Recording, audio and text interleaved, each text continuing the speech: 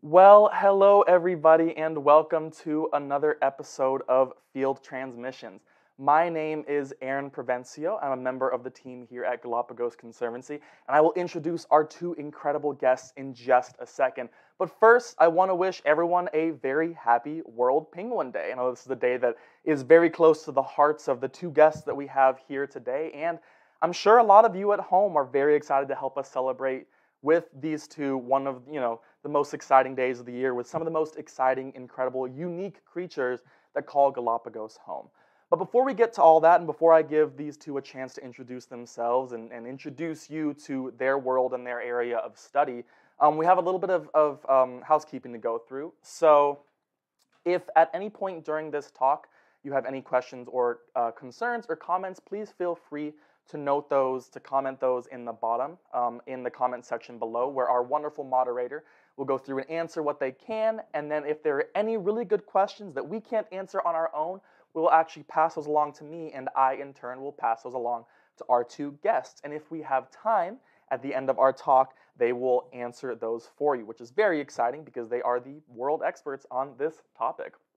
Now, of course, if at any point today during the discussion you are inspired to make a donation, please feel free to visit Galapagos.org to learn more about our work with penguins and other species of wildlife across Galapagos, as well as our sustainable society work, and make a donation there if you would like. But of course, please sit back and enjoy our talk with these incredible guests as part of World Penguin Day. So without further ado, would the two of you like to introduce yourselves to our viewers at home? I'm Dee Boersma, and I'm very grateful to the Galápagos Conservancy because they have supported our work on Galápagos penguins. And most people don't even know that there are penguins in the Galápagos. So this is an important educational moment on World Penguin Day because penguins get all the way to the equator. Hi, I'm Caroline Cappello. I'm a PhD student in the biology department and at the Center for Ecosystem Sentinels at the University of Washington. And Dee is my PhD advisor. And I have been a wildlife ecologist working with birds and mammals for the last 10 years. But starting in 2014, I started working with Magellanic penguins in Argentina with Dee. And the following year, I additionally started working with her on the Galápagos Penguin project. So since 2015, I've been traveling to Galápagos with Dee 2 times a year to study the penguins, their breeding behavior, their ecology, and their population dynamics. And I'm super happy to be here today. Thank you for having us. Well, we are super happy to have both of you. This is something that has been well overdue in terms of field transmissions. I know I've been looking forward to chatting with the two of you about this subject for the entire run of this program. Now, Dr. Boersma, I'm wondering if we could take a second to kind of go back and let the folks at home know just how long have you been working with Galápagos penguins? It's been a few years now? Aaron, longer than you've been alive. I've been going to the Galápagos since 1970, so more than 50 years studying Galápagos penguins. I started out as a PhD student like Caroline, but at Ohio State University, and I just fell in love with penguins. And so I've spent my entire academic career working on either Galápagos penguins or Magellanic penguins or some combination of penguins. There's 18 species of penguins, so I've got more to do. And as you kind of mentioned earlier, and I think that, for the sake of myself learning, and then of course those folks at home, you kind of mentioned that people might not necessarily associate penguins with Galapagos, much less the tropics in the first place, more often than not. And I know I'm speaking for myself here, but you think of the frozen tundras and the icebergs and the cold, cold waters of the South Pacific, the South Atlantic, kind of way down near the poles, but all of a sudden, we have these penguins that are in Galapagos and have been there for quite a while. So I'm wondering if the two of you can shed a little bit of light on just how they got there in the first place. Yeah, well, I think something you mentioned is really a critical point to penguins being in Galapagos is that you associate penguins with ice, snow, but with cold water. And that's something that Galapagos does have. You know, it is on the equator, but it isn't just surrounded by these hot tropical sort of nutrient poor waters. It has these cold water currents that move into the islands and enable marine life to really thrive there, enable food to persist there. And so the penguins probably came out, we don't know exactly when, but probably about 1 million years ago. A group of penguins, some amount of penguins, was carried out to the islands or came out to the islands from the Peruvian coast on the Humboldt Current. Their most closely related relative is the Humboldt penguin, which breeds and migrates along the coasts of Peru and Chile. And then there are also Magellanic penguins in Chile and in Argentina. And so we do have penguins on the South American continent, and some group of them came out to Galapagos maybe about 1 million years ago and have slowly adapted and evolved to be very, very well adapted to the Galapagos climate. So the thing it's important for everybody to recognize is that there's really only 2 species of penguins that live really in cold places. The emperor penguin, which is the biggest of the penguins, and then the one that you see on public television all the time, the Adelie penguin.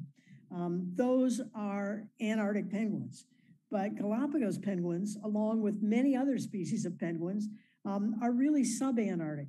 And the Galapagos penguins are the ones that are the furthest north. They're the only ones that briefly get into the northern hemisphere to breed. Most of even the Galapagos penguins are breeding in the southern hemisphere, but there's a few that just cross the equator on the northern part of Isabella and breed up there. So they're well adapted to the Galapagos Islands, and they're found not on just one island in the Galapagos, but several islands. And because of the Galápagos Conservancy in part, we hope that there's going to be a larger colony breeding on Floriana.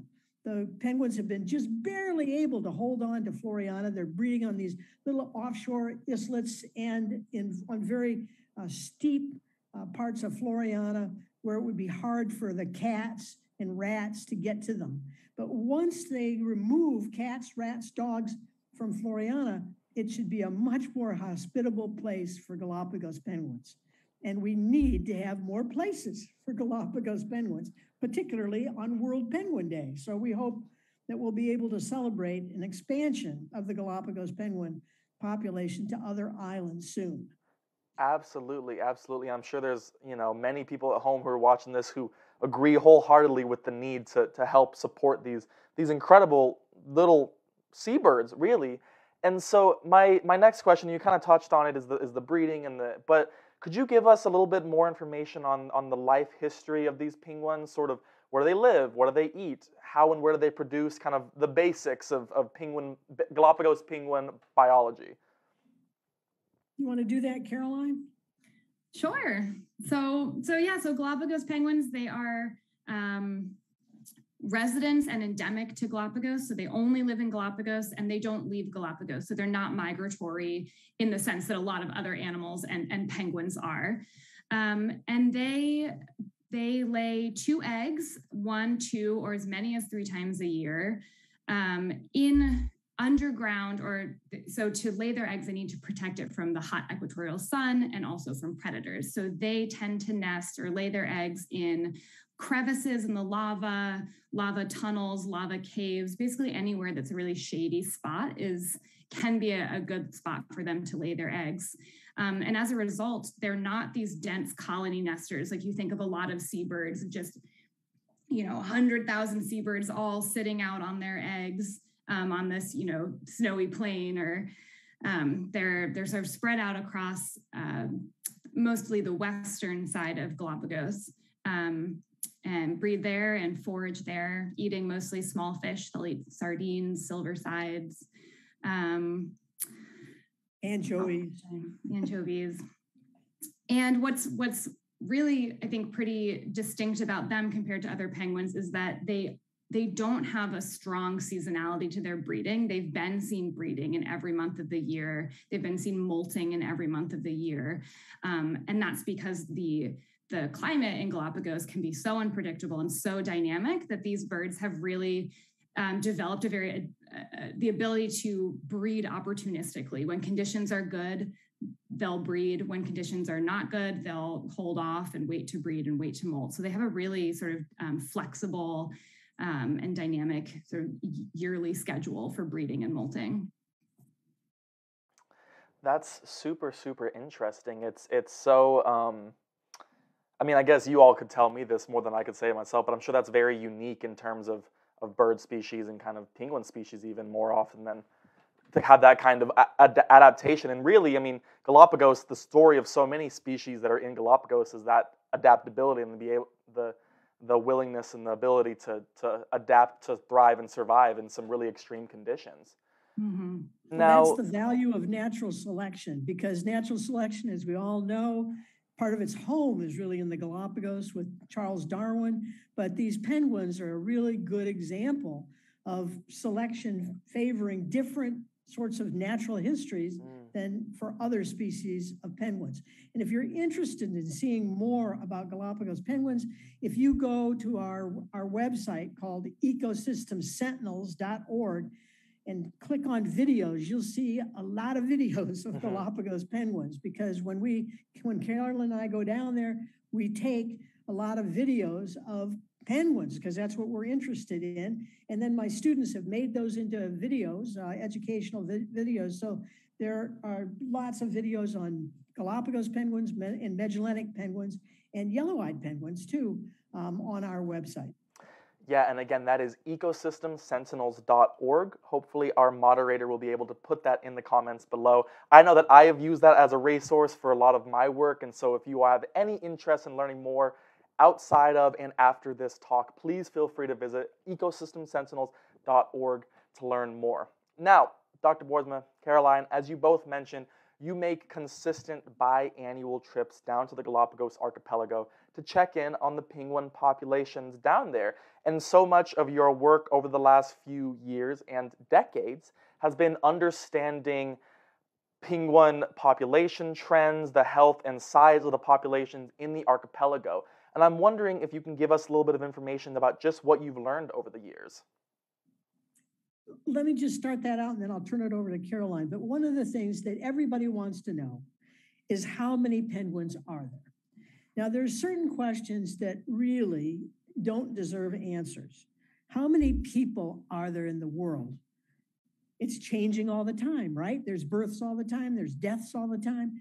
We don't really know how many people there are in the world. We know that it's almost 8 billion now, but we don't know exactly. And the same thing's true for Galapagos penguins. It's impossible, I would argue, to ever know how many Galapagos penguins there are without just an incredible amount of work. But the reason they're so difficult, it's not like counting emperor penguins or Adelie penguins, where we can look at satellites and wherever the emperor penguins or Adelie penguins have pooped because they eat so much krill, it gets orange and you can see where the colonies are.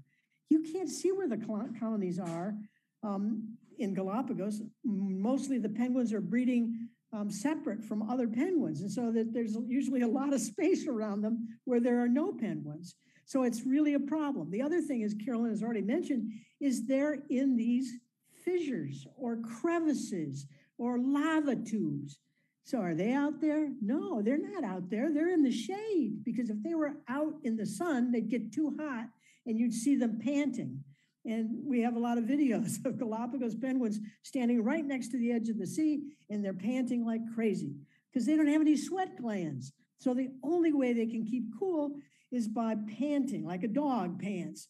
And they can then evaporate water off of their dogs off their tongue, penguins off of their tongues as well.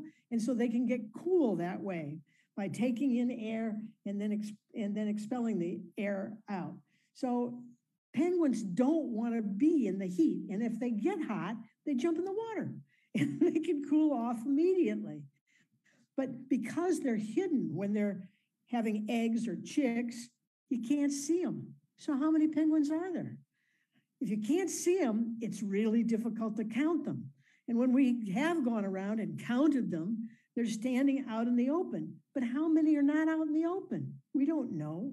So knowing how many Galapagos penguins there are, I've spent now more than 50 years of my life trying to figure it out. I don't think it's an answerable question. We can ask whether there's more or less, and that's why it's so important for us to go to the Galapagos twice a year to try to see what the penguins are doing. And the only way we've been able to do that is because of Galápagos Conservancy helping buy our tickets, getting field time on boats so we can go and travel and see who's using our nests and how well they're doing. So I don't think we can really answer how many penguins there are, but we can tell you whether they're doing well or whether they're doing poorly by whether they're breeding or whether there's juveniles in the population. More than you wanted to know. That's exactly what we wanted to do. Caroline, I was curious if you had anything to add to that. Yeah, well, I mean, as Dee was articulating it, it is very challenging to study these penguins for all the reasons she just said, and additionally because they have that super flexible breeding schedule, it's hard to know when to even plan a field trip. You know, when should we go to maximize the number of breeding penguins we're going to see, or maximize the number of penguins we'll be able to count, or you know, when do you time those trips? And so that's another reason why we've sort of set it 2 times a year to try to capture the sort of hot and rainy season and 1 trip during the cool Garua season. And really on those trips, we're trying to gain a really holistic view of what's going on. So we are checking nests to see if they are breeding.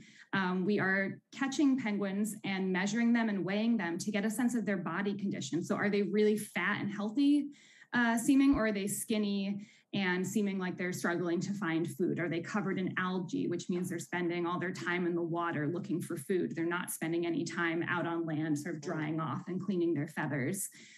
We also look to see what the other seabirds are doing. So we will count the blue-footed boobies and make notes if we find pelican nests or cormorant nests as we're doing our penguin surveys. And all of that together, including sort of water, we have a sea temperature loggers out that we get data off of each time we go. So all these things, we sort of try to synthesize them together to get a holistic view of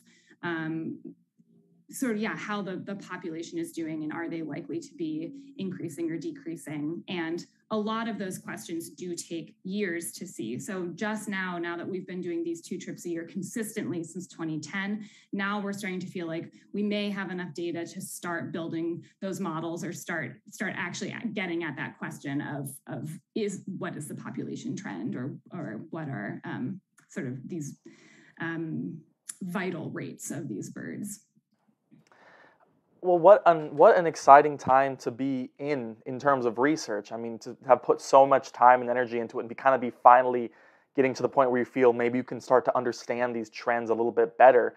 And I'm curious, because you spoke a little bit about resources, and one of the pictures that you sent, Caroline, was this little boat that you had a nickname for, and I think we have a picture of it. But do you want to talk a little bit about your research vessel? Yeah, is that the Ratty? Yes. So that is our home away from home, our beloved Ratty. It is a research boat owned by our collaborator in Galapagos named Godfrey Merlin. He is a boat captain, boat engineer, and just tremendous conservationist. He has contributed so much to the Galapagos Islands over the years, and has been really influential in the conservation of the islands. And he and Godfrey and Dee have been friends since 1970. And so it's just an absolute privilege to be able to fly down to the islands and go out on this boat with Godfrey. I believe it's named Ratty from a British children's book. That's a character from a British children's book that he liked. And so, we'll live aboard this boat for 12 to 14 days, sleeping and eating aboard the boat, and then taking a little dinghy to do our surveys, where we'll cruise slowly up and down the coast, looking for penguins, looking for nests. When we see a penguin, we try to capture it. When we find a nest, we check to see if it has chicks or eggs, or signs that they've been using it recently. But yeah, life on Ratty is pretty awesome. And it's not a luxury boat by any stretch of the imagination. In fact, one of the things that has been challenging is that we have 4 bunks and 5 people. So usually Caroline and myself and Godfrey sleep outside on the deck. The only problem is during the rainy season, which is usually in February when we're down checking nests, it can pour. And so then everybody wants to be inside, and we do get everybody inside, but it's really close quarters to say the least. And we've been kind of worried about COVID and stuff because going down there has been a challenge. And fortunately, none of us have gotten COVID, and we've managed these 12-day field trips in both the summer season and their Garua season, which is the cold season. But it's really different depending on whether you get rain or not. Now, one of the other things people probably don't think about is all species of penguins live pretty much in deserts. Penguins don't like to get wet, particularly their chicks. If the chicks get wet, all that down, if you have a down coat and you ever stood out in the rain, you realize suddenly the down coat's no good. You just get really cold. And penguins, that's the same problem. So they have to live in desert environments. So like Adelie penguins, you can see their chicks sometimes with ice on the top of their down. They're so well insulated that they don't get wet, but they don't get rain. Now that's one of the problems. We're getting more rain on snow events in the Antarctic, and that does affect penguin chicks. So in the Galapagos, it's not a problem for chicks because again, as I told you, they're in crevices or in lava tubes or lava tunnels. So even when it's raining, they're not gonna get their chicks wet. But all penguins like to live in deserts because they don't want to get their chick down wet. And that is a perfect segue to my next question. And you've been kind of speaking about it and mentioning, you know, the crevices, the lava tubes, these are essential for the penguins themselves to hide from the intense weather, the intense heat. I know, as I was mentioning earlier, I just got back from a couple of weeks in Galapagos working down there, and I experienced the heat and the intense sun first person. I got pretty badly sunburned, and so I could imagine that the animals that live down there have better adaptations than I do. And I'm wondering, because so much of the work that you have done in the past years and past decades has been, you know, understanding their nesting habits, but also constructing nests themselves. And so I'm curious as to why was human intervention needed and human construction of these nests necessary, especially recently? Well, let me just start by saying, you know, I first went down to the Galapagos in 1970 to study Galapagos penguins, and I did my dissertation on Galapagos penguins. But one of the things that I saw stuck with me more than 50 years later, and that was this pair of penguins that laid their eggs on the bare lava. They didn't have any shade. They were close to the water, probably about 5 meters above the water line, but they laid their eggs out in the open. And by about 9:30 or 10 o'clock every day, whoever was on the eggs was panting, and they left. And then at about 4 o'clock or 4:30, they'd come back and sit on the eggs.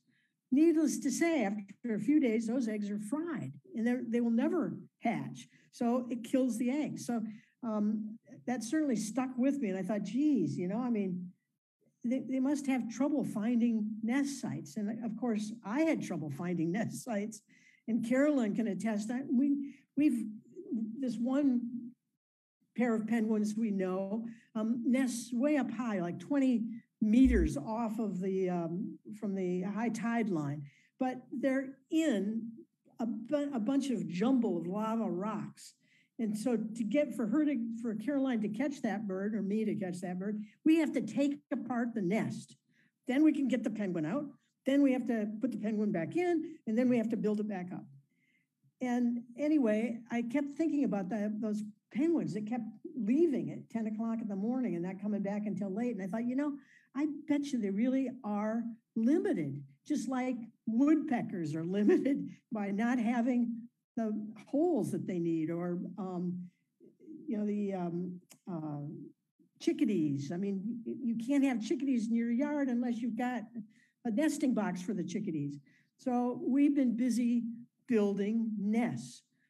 And unfortunately, the penguins are smarter than we are, and they like the high-end nests. They like lava tunnels, lava tubes, which means you got to take a crowbar and, bash it into the lava and dig out a hole. And then they'd like to be in there, like maybe a half a meter. It's a lot of work to build these nests. And I wanted to just build carports, take some lava, put the lid on top and have them breed there. They don't really like those. They want lava tunnels and tubes. So we've been busy building them lava tubes and tunnels. Take it, Caroline. Yeah. So I think in general, I don't think we've said it out loud yet, that the Galapagos penguin is an endangered species. It's listed as endangered on the IUCN Red List, and its population is probably 2,500 or so. Yeah, very small population, maybe as little as half of what it was in the 70s when Dee was down there. And that's largely due, and I think we'll talk about El Nino later, but that's largely due to severe El Ninos that led to high adult mortality. And so they're threatened by that, but there's little that we can do day to day to stop El Ninos. So we look for other sort of other conservation strategies to just sort of help the penguins, buffer them against these strong El Nino events. So the idea with the nests is that, as I mentioned earlier, if you have a good season where there's lots of food, the penguins are fat, everyone's ready to breed, really wanted it to be such that every penguin that was fat and ready to breed had a high quality shaded area to lay their eggs. So hoping to therefore increase their reproductive success and help increase the population that way so that they are more buffered against those extreme El Nino events. So we have 120 nests that we've built, and we call them constructed nests because they're using natural materials. We used lava that was there in the islands rather than bringing in artificial materials. They're so good that even scientists that have been studying penguins have not recognized the nests that we built are artificial nests. That's been the most rewarding thing to me, is to have people that should know better say, well, we found this natural nest, and say, no, we built that nest. And they say, well, how do you know? I got a map. And we look at our map. Well, you didn't put big numbers on it. Don't need big numbers. We just need to know where it is, and then we check it. So they're some of them are really look pretty natural. And there's 120 of them that we check each visit. And so far, I wrote these numbers down this morning, 21 of those nests have been used by penguins. So we have found eggs or chicks or mated pairs inside. 12 of those nests have been used more than once. So we've had 47 uses of the nest total, which might seem like a small number.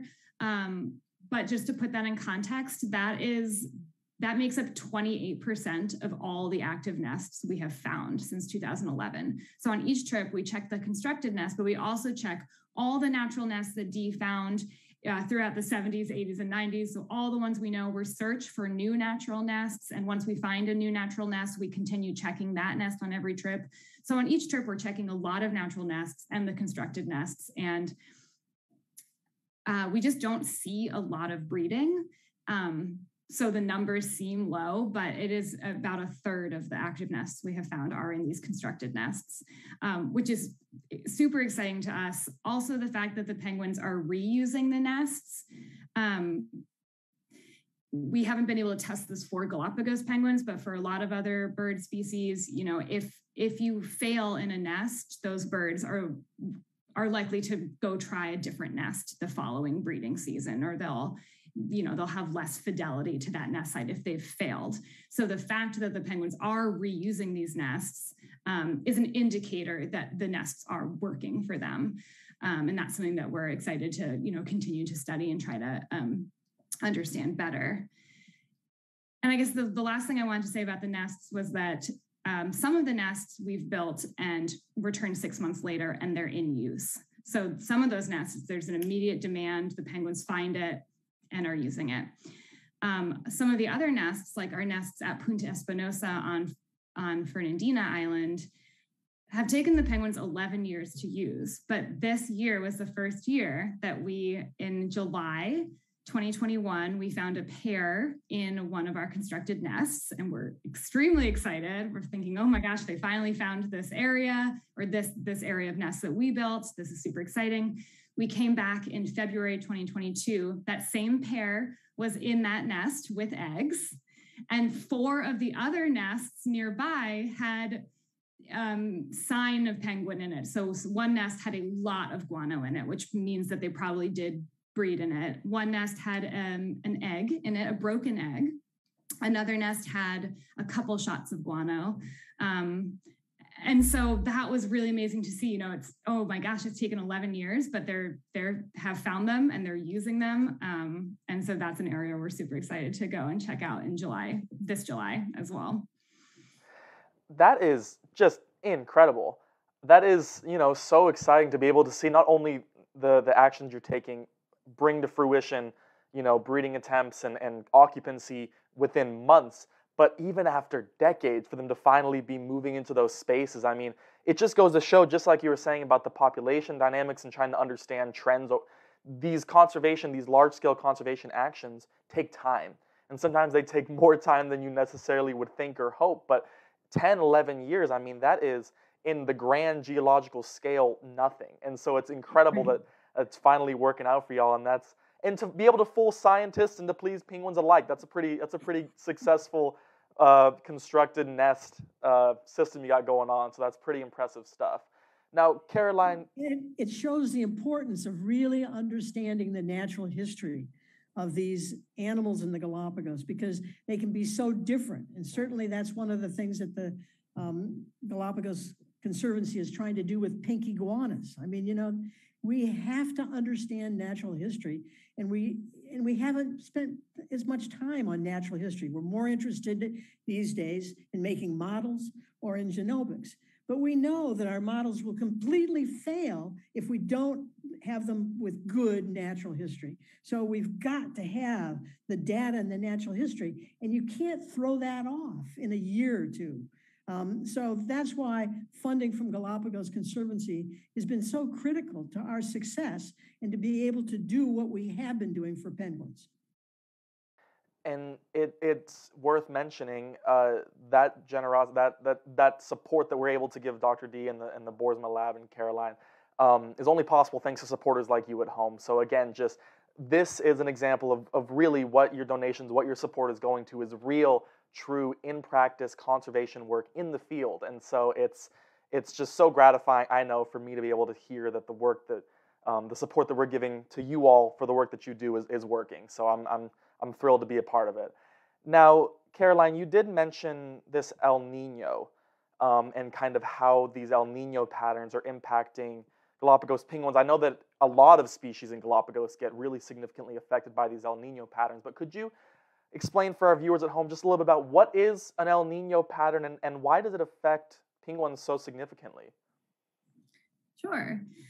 So what makes the Galapagos Islands such a wonderful place for wildlife to persist, particularly the marine wildlife, is that there's a cold water current that gets pushed up. So the islands are these, they're volcanic islands, and cold water currents move into the islands and get pushed up to the surface. The land pushes the cold water at the bottom of the ocean, or lower down the ocean, up to the surface, where you get sunlight into that cold water. And that's a perfect combination for phytoplankton blooms. So you're getting this really nutrient-rich cold water plus sunlight, and that supports a lot of wildlife. So that supports phytoplankton blooms, that supports fish, and then predators all the way up the food chain. And what happens during El Nino is those ocean currents slow, and the upwelling into the islands slows or significantly slows. And so you don't get that new nutrients into the islands, and productivity basically halts. And so there isn't enough food for marine animals, and they'll skip breeding, they'll get very skinny, and in the severe El Niños, the adults can starve, and that's what we've seen happen for Galapagos penguins. There was a very severe El Nino in the early 80s and another one in the late 90s. And during that time, there was really mass mortality of the penguins.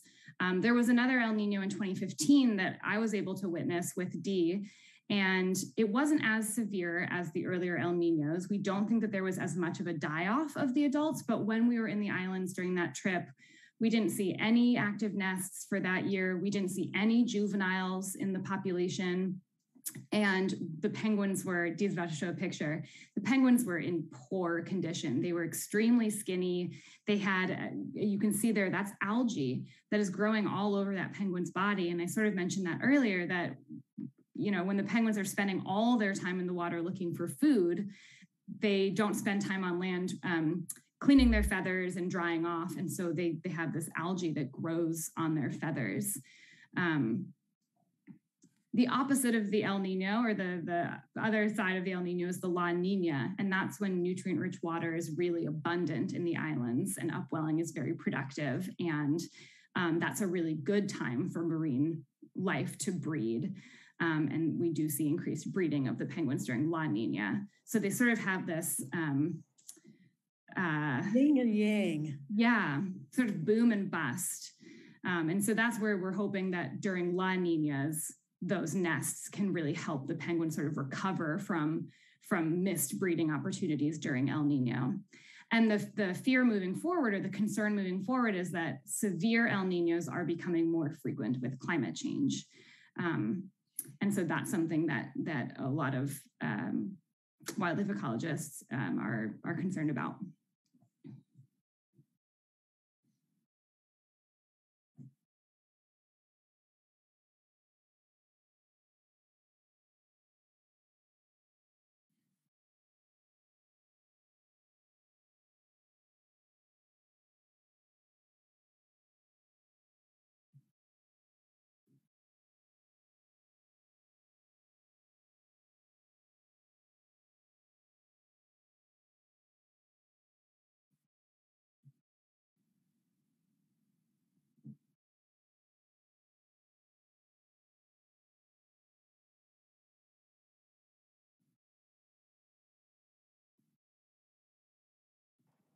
The impact and the moving changes of climate change put so much into question. And I'm wondering kind of how you all are looking at the future of Galapagos penguins with that context in mind.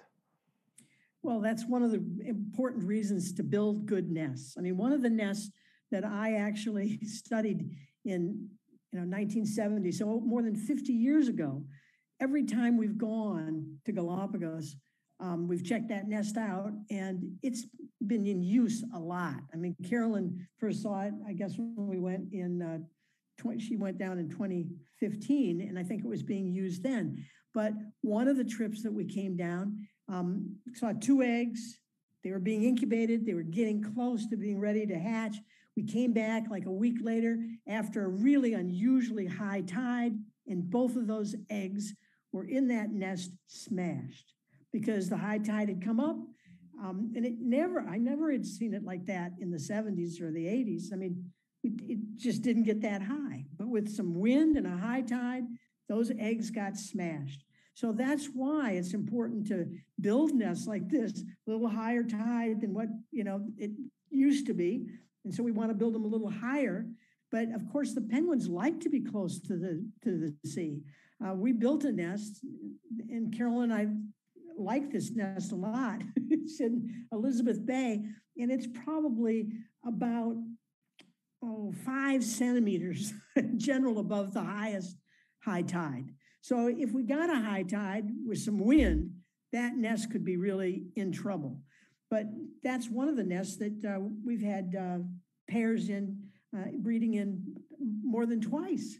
So they really liked that nest, and they immediately colonized it as soon as we'd finished building it.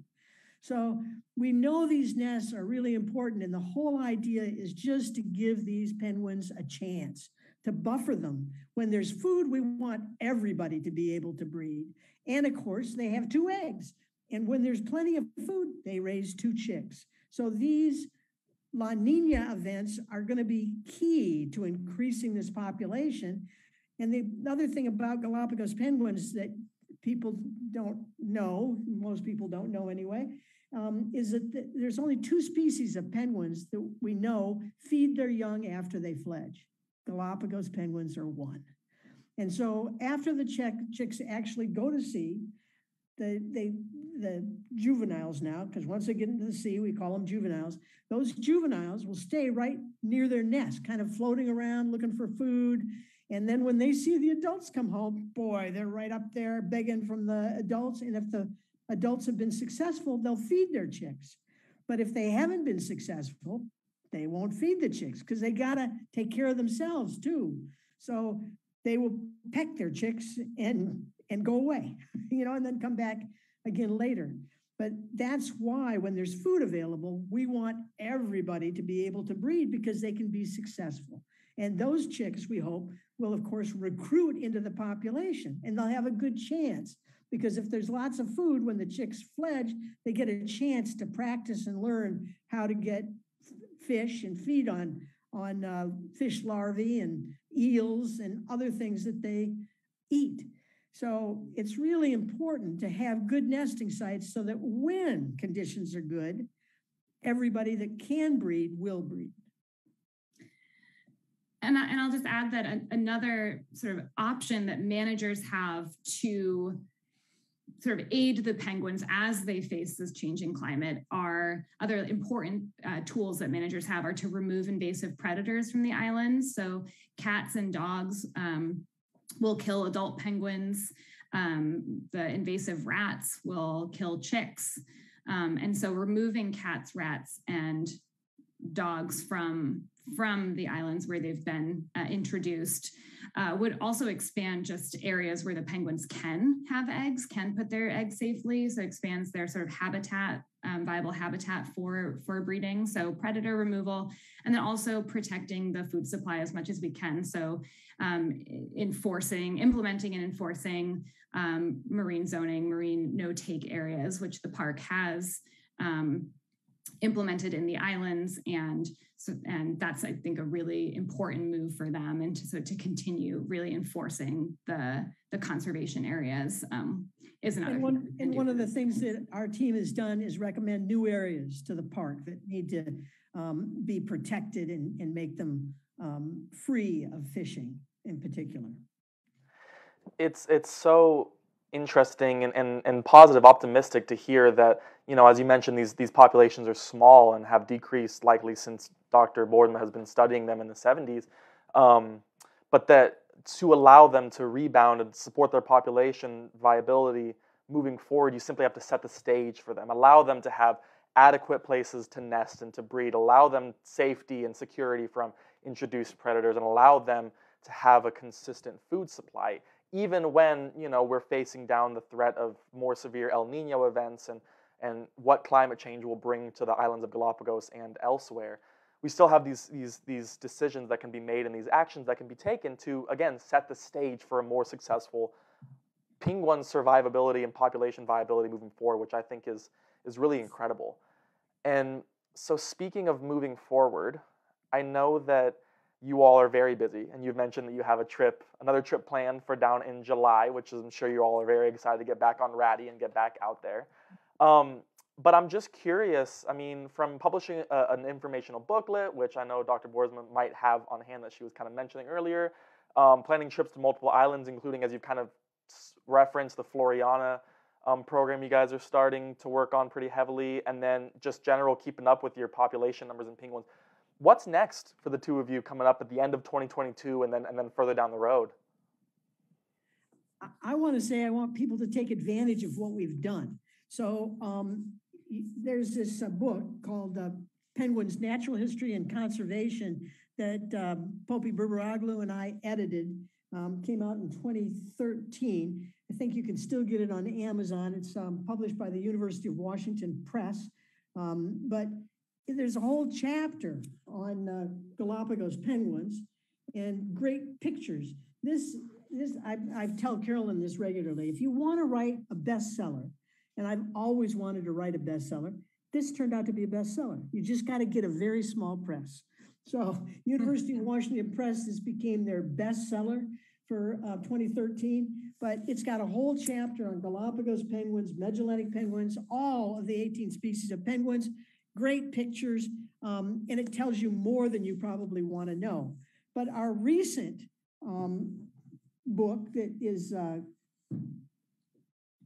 now becoming available, and it's going to be placed on the Galápagos National Park website. But this book, it's not big or long or anything, but we wanted people to know about Galápagos penguins, and it's got some great pictures. This is a juvenile Galápagos penguin on the cover, so that's why it looks different from most black and white penguins that you've seen, because that's a juvenile. But it talks about El Nino in this book, and it's all in Spanish. So it shows you the reproductive cycle and things like that. And that's going to be available online, both in English, which we're finishing the translation. Godfrey's finishing that now in the islands. So that's the next big thing, is to have this book available both in English and Spanish, and it written at a level that, you know, young adults can understand as well as old adults. And we're working with with Galápagos National Park to distribute those books to all the schools and libraries in Galápagos. So we're hoping to make that a resource for teachers in the islands. Also, that the first book that Dee mentioned, the larger book from 2013, that book is also available in Spanish. If anyone is interested, that translation came out in 2015. But yeah, so finishing. And now it's coming out in Japanese.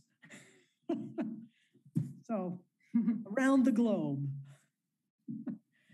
And you see it's got a Gentoo penguin on the cover, so another species of penguin. You can see their nice pink feet. And then it's got a picture of the biggest, or one of the biggest species of penguins, these king penguins that are found on particularly South Georgia Island. Yeah, so that's an exciting thing we're working on, hoping to have, we're working with a designer in Galápagos now to fit the translated text in with the photos now that the translation is, you know, a different length than the original. We're excited for the— If you go to the Center for Ecosystem Sentinels.org, you can sign up for a newsletter. We put a newsletter out twice a year, and that usually tells a bit more about what we're doing in the Galápagos as well as what we've been doing in Argentina. Yeah. Yeah, and then I think the July trip, we're excited for that. The conditions in Galápagos now are La Nina-esque, and those are predicted to continue possibly through the summer. And so to go in July and get more data from a La Nina trip, or a trip when conditions are good for the penguins, that's going to be really important data to have that we're excited about. Yeah, and then just working on, you know, we're finally feeling like we have the data to start working on these papers about the nesting of the penguins and their population. And so, yeah, getting to sort of analysis and writing this year is, on the horizon. Caroline's been writing a lot because she'll be defending her dissertation, and part of it will be on Magellanic penguins, and part of it will be on Galápagos penguins, and that is going to happen in May, so stay tuned. Yeah. That's right, folks. Stay tuned at home, and you can be sure to know that whenever these publications finally go live, we will let you know so that you can get your hands on them and learn just alongside the rest of us as we continue to discover more about Galápagos penguins. Now, we are running out of time pretty soon. I know we have a couple of audience questions, so is it okay if we go to a couple of those real quick? Great. So this is a classic. I'm sure you all get asked this one a lot, but this is from Michael Darrell. What is the best place in Galápagos for visitors to see Galápagos penguins?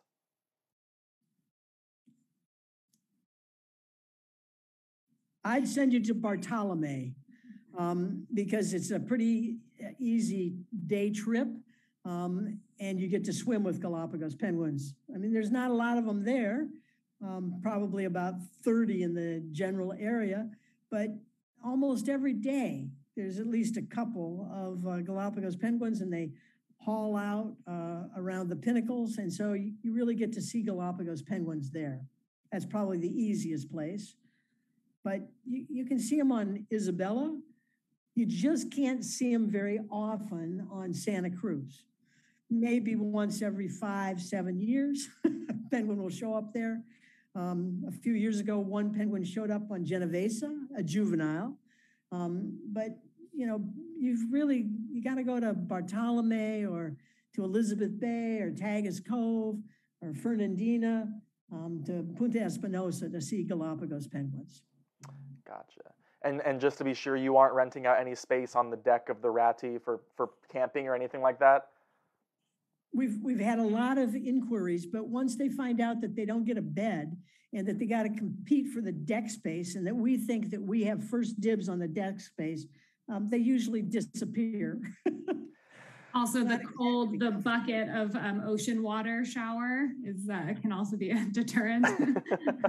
I can imagine. Well, sorry, Michael, we tried. Next up, this is a question from Robert Rothman. And you kind of spoke on this earlier, Dr. Boersma, so I'm curious if you have any expansion on it. But has there been any genetic analysis performed on Galapagos penguins, and is there any significant differences between them and other species? Yes. Elaine Askey did her PhD in part on that at the University of Maryland. And I collected samples for her and she analyzed them. But there's not a lot of genetic differences. There are different alleles for the penguins on Floriana compared to Fernandina or Isabella. There's always more room to be done on genetics and all of these sort of interesting aspects as these populations expand or contract. Galapagos penguins, the genetics certainly shows that they've come through some bottlenecks, as you would expect, with a small population that probably started from a very few number of individuals. So lifetimes of genetic work, whether it's on Galapagos penguins or any of the other 18 species. Awesome. All right, I'm going to combine the last question into two questions. So this is from David and Chundia, I hope I'm pronouncing that right, and Elisa Campbell. So David's question is, what are the main prey species of penguins, and can you kind of keep track of those food sources over time, which you kind of already spoke about? And then Eliza's question is, are there any native predators of Galapagos penguins that live in the archipelago? I'll just take the first part of that. Penguins will eat anything that's smaller, pretty much smaller than their head. So Galapagos penguins eat eels, they eat fish. They have a hard time eating a lot of these reef fish because they're a little too big. And at least when they try to get something that's too big, often they lose it to a Galapagos sea lion that comes by, or even a pelican. There are lots of things that are busy trying to eat small fish. Galapagos penguins are extremely successful at eating small fish. As you've seen from the picture, they've got a really long beak. They've got more beak than anything else. But interestingly enough, the beak is about the same size as a Magellanic penguin, and a Magellanic penguin is twice the size of a Galapagos penguin. So Galapagos penguins got a lot of beak, and they will eat anything from very small crustaceans, krill, like they do in the Antarctic. There's krill in the Galapagos. Any kind of crustaceans, fish, all of those are on their dinner menu. Yeah, and then in terms of predators, it's hard to witness a predator event because it's happening largely in the water, but we'll certainly capture penguins that have, yes, that was an amazing experience. We saw a Galapagos hawk eating a juvenile penguin. That's it, sort of standing on the penguin there. They will often catch penguins that have shark sort of bite marks in them, though Dee has mentioned that she saw that a lot more in the 70s. So it's possible that with a decline in sharks, there are fewer sharks that are going after the penguins, but that's a natural predator. There are native rats in the Galapagos called rice rats, and they will eat penguin eggs or chicks if given the chance. So yeah, there certainly are native predators. Awesome. Well, thank you so much for taking those questions from the audience. Again, if there were any questions that we didn't get to, ecosystemsentinels.org, I'm sure it can answer all of those and more, answer all of your dying, burning questions about Galapagos penguins and other penguins that the Ecosystem Sentinels team works with. Dee, as you mentioned, Galapagos penguins have a long beak and seems like a big mouth, just like me, and I know I could keep you all here all day talking about Galapagos penguins, but I know that you are both very busy, so I want to be sure to let you get back to your lives. But again, is there any other... Enjoy World Penguin Day. It only comes once a year. Of course, happy World Penguin Day, and maybe we'll get you all on next year so you can give us some updates. But where else, again, let's mention it, where else can people find you and learn more about your work? You got to go to the website. And from there are links. We're on Twitter, Instagram, Facebook, YouTube. All those links are on the website as well. So whatever social media you use, we're on there. You can find us there. So again, that is ecosystemsentinels.org, ecosystemsentinels.org, and then all social media, track them down as well because they're doing some really, really cool stuff. And I know that speaking for Galápagos Conservancy, we are absolutely thrilled to continue to and have worked with the Boersma Lab and the Ecosystem Sentinel team and Caroline and Dr. Boersma for so long and to continue to do so moving forward. Now, thank you both so much for joining us today and taking time out of your favorite day of the year to sit down with us and our viewers at home to teach us more about Galapagos penguins and, of course, the work that you are all doing to protect them. Thank you so much for Thank you so much for your support. Of course. Yeah, We really thank you. appreciate the support from the Galápagos Conservancy. Yeah, and that is purely our supporters and our viewers at home. What is only thanks to you all that we're able to support projects like this and species such as the Galapagos penguin. We're only able to do what we do, and they're only able to do that as well with the support of generous donors and supporters like you. So Dr. Boersma, Caroline, thank you so much for joining us today. Caroline, best of luck at your defense coming up. I can't wait to hear how it goes. Thank you. To the viewers at home, thank you so much for tuning in, and happy World Penguin Day. This has been Field Transmissions, and we will see you next time. Bye, everyone.